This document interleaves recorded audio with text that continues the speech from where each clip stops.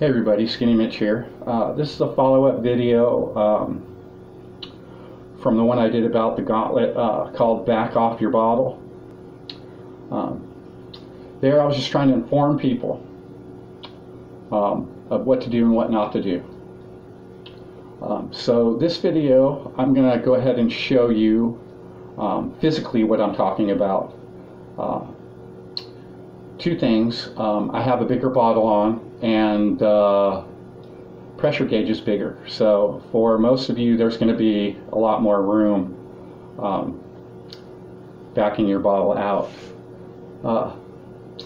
So that being said, let me just do this real quick here. Okay, so here's my 25 caliber gauntlet. See if I can get in here. There's the fill nipple. See how it's lined up in this square so that you can fit your fill whip in, right? Same with the pressure gauge.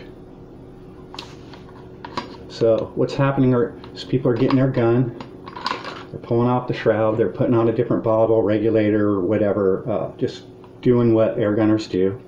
Then they go and they screw the bottle all the way until it stops, slide their shroud on, and it won't go on, because this is not lined up, it's at an angle. Okay, so what you do is you empty the air out of your bottle and turn it in till it stops. Okay, then back it out by eye and get your fill pressure gauge and your fill nipple, right? Align the best you can, level and I guess that would be parallel. Then you slide your shroud on. If it doesn't fit, right, go ahead and just back your bottle out a little bit, get your shroud.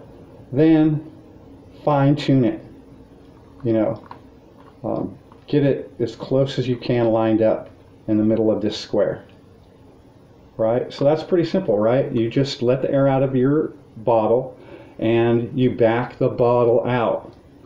Don't do it by loosening the bonnet screws and backing out your bonnet cap. Okay, that leaves room for the movement, like I was saying in that video.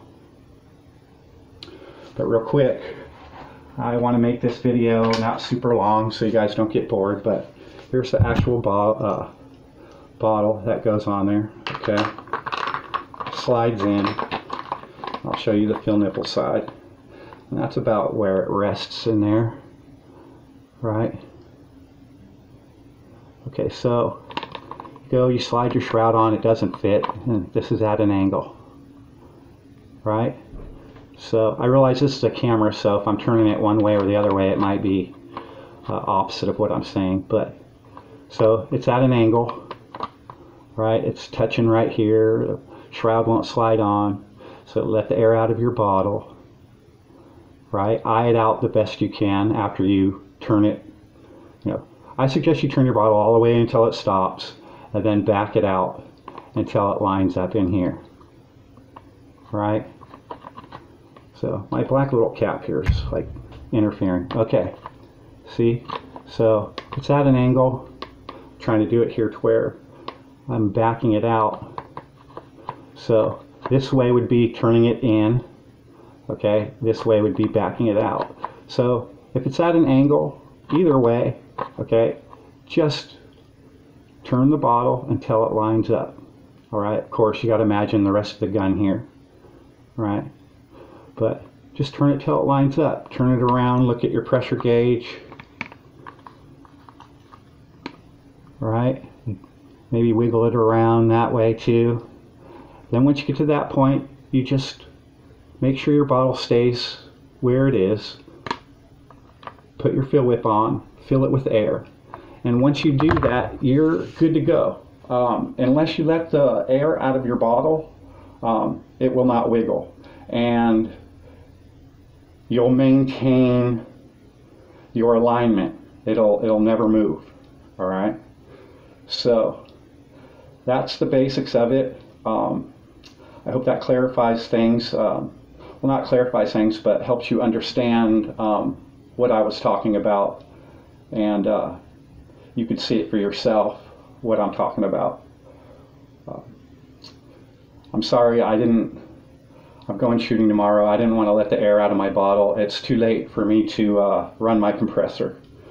But thank you for watching and understanding, and the good vibes that I got from my last video. I appreciate that too. Alrighty, so you guys enjoy. Stay safe.